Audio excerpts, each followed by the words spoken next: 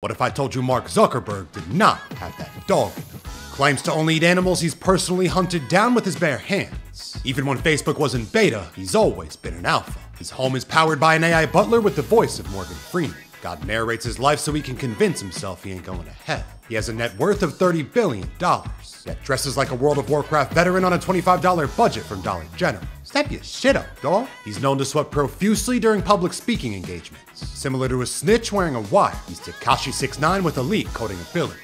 He's somehow close personal friends with Vin Diesel, who only made a second XXX film because Mark begged him to, and he just may need to replace Ludacris as the IT specialist in the Fast franchise. Move, bitch, get out the way. He was spotted shredding waves with 150 SPF, the first sighting of a mime on water in human history. He interviews prospective candidates on long isolated walks through the woods. Typical behavior of a serial killer CEO.